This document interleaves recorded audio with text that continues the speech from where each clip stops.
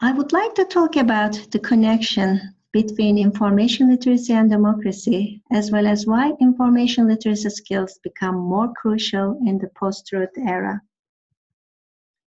It is now said that we live in a post-truth era, which is defined as an adjective relating to circumstances in which objective facts are less influential in shaping public opinion than emotions and personal belief. The post prefix here implies an atmosphere in which a notion is irrelevant. In post-truth era, people's information consumption is being increasingly guided by their emotions. The use of term post-truth has spiked in 2016, and it was announced as Word of the Year by the Oxford Dictionaries. Since then, the term post-truth became increasingly prevalent in public discourse. The reason for the sudden spike in the usage of the term was politics.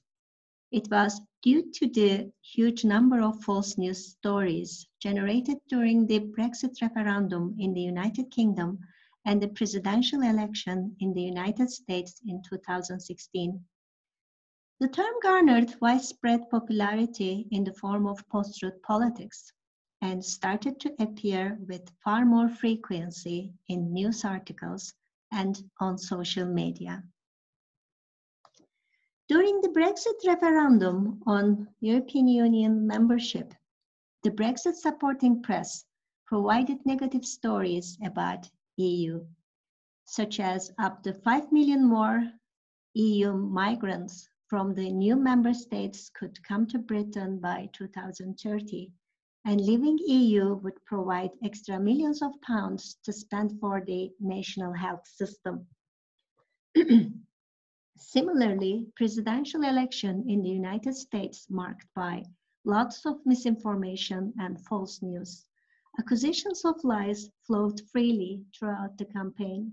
Hundreds of fact checks were published about statements from both Clinton's and Trump's sides. What exactly happens during political campaigns? Number of information items increases about political issues and potentially life-altering societal problems. People receive information in an intense period of time. Information they receive is often neither comprehensive nor reliable. The topics are complex and associated with a wide range of opinions and viewpoints. While number of information items to deal with increases, the amount of available time to make decisions decreases. As a result, people resort to simpler and less reliable rules for making choices and decisions. Research in political psychology indicates that emotions play a role in shaping mass political behavior. Feelings about candidates and issues are strong predictors of preferences. People, as voters, more likely remember information that generates an effective reaction. Voting is based on what voters remember, and that recall of memory is highly biased. Politicians today, well aware of this, and increasingly appeal to the emotions of citizens rather than reason. The rise of post-truth politics coincides with polarized political beliefs. Post-truth thrives in a polarized environment where the idea of truth is already split into notions of my truth versus your truth. The internet and social media present a new platform for group polarization, while fake news reinforces existing ones. Group polarization is an important phenomenon in social psychology and is observable in many social contexts. For instance, vaccination is a good example for that, and feminism, climate change, animal rights, abortion, even football, and no need to mention politics. In this post-truth era, where emotions are more influential on information consumption, fake news has become inescapable. It is hard to combat and interrupt the production and dissemination of fake news. The term fake news is not new. It has recently become a buzzword, though. It means manipulated news that are intentionally and verifiably false and disseminated to mislead and misinform. It goes viral with astonishing speed and generally without being verified or confirmed. Even if it is eventually corrected or disproved, the damage has already been done and it continues to flood around and remains digitally archived for future discovery. A research was conducted to find out how online news spread by MIT scholars in 2018. Researchers investigated the differential diffusion of true and false news stories distributed between 2006 and 2017 on Twitter. An article is published based on this research in Science, which is a highly respected journal. Findings indicated that falsehoods spread 6 times faster than truth. Falsehoods were 70% more likely to be retweeted than the truth. According to the researchers, it was because the false news was more novel than the true news, which suggests that people were more likely to share novel information. Infodemic is another term which is widely used in the days of COVID-19 pandemic. It means an excessive amount of information concerning a problem such that the solution is made more difficult. In February 2020, the term was used by the World Health Organization to refer to mostly false information about the COVID-19 outbreak. When we talk about the terminology, it would be good to make the distinction between misinformation and disinformation. Misinformation refers to the inadvertent sharing of false information. It is incomplete, uncertain, vague, or ambiguous information. On the other hand, disinformation refers to the deliberate creation and sharing of information known to be false. It is created with malicious or ill intent. No matter in what form and under which name it comes, it could be urban myths, hoaxes, conspiracy theories, news satire, alternative facts. The proliferation of ambiguous information today is at alarming rate. Motivation behind the production and dissemination of fake news vary. It could be financial. People promote particular products and or services while discrediting others or providing internet traffic with clicks that are comfortable to advertising revenue.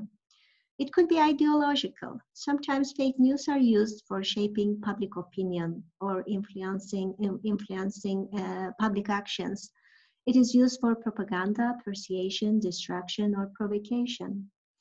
People share fake news because of a need for attention, so the motivation could be psychological, or it could be just for entertainment, like in news satire and news parody.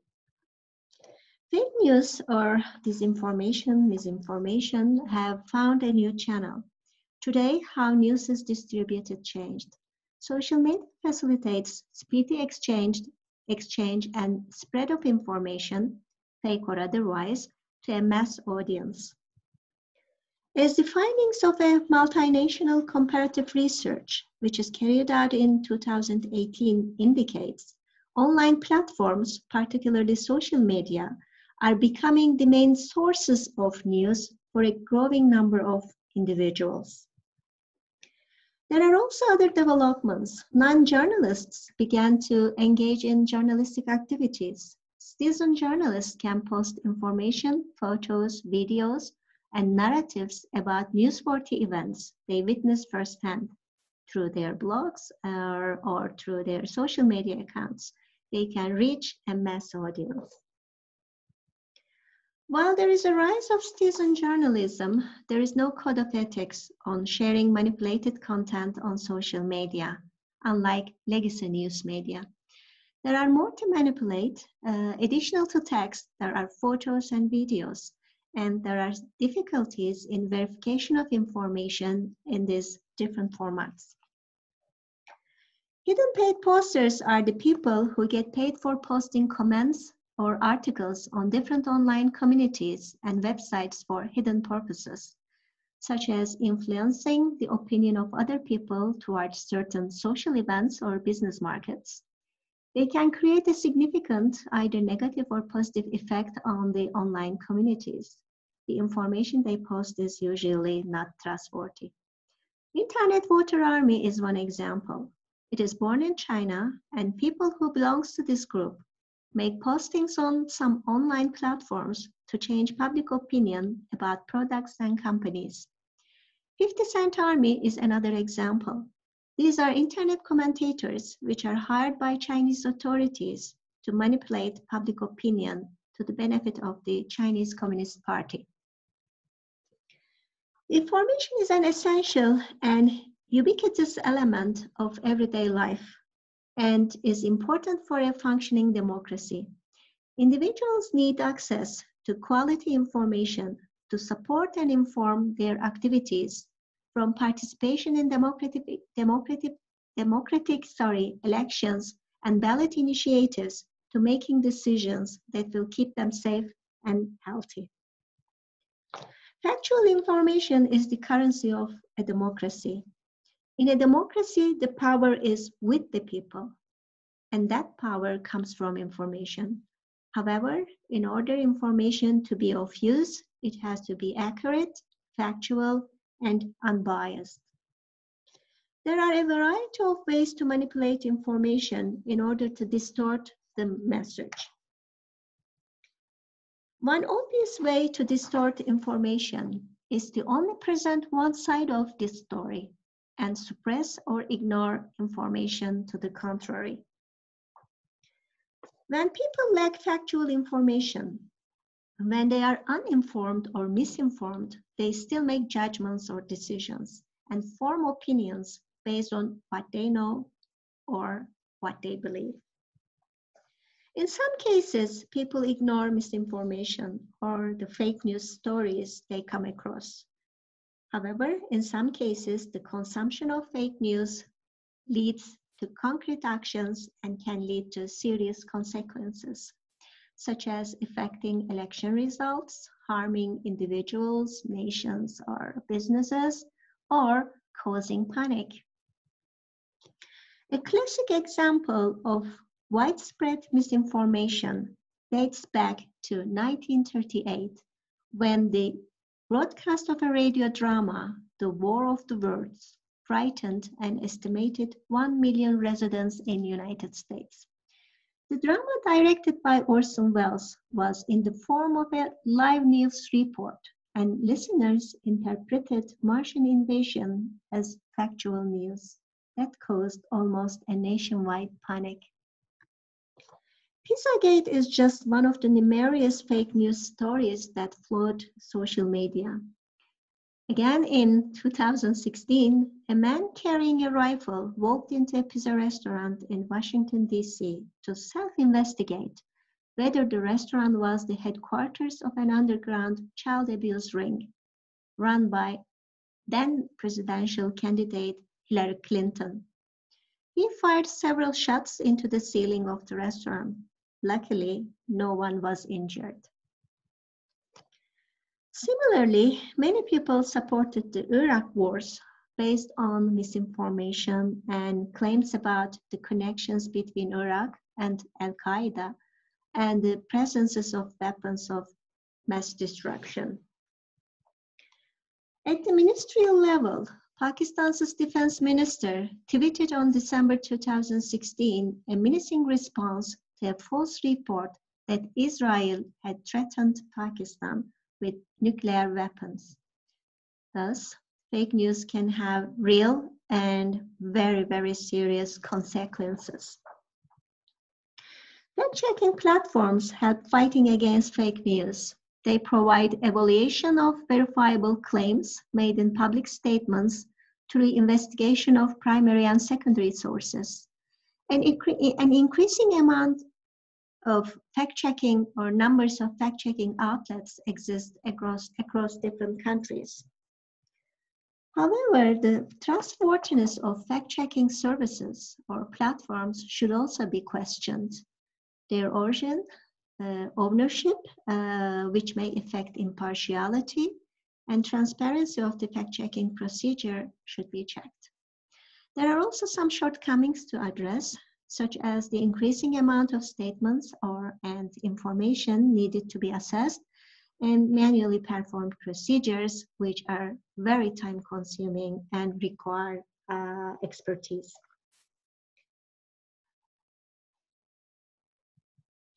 As mentioned earlier, in post-truth era, people's information consumption is being increasingly guided by their emotions. Information behavior patterns are complex, multifaceted, and dynamic.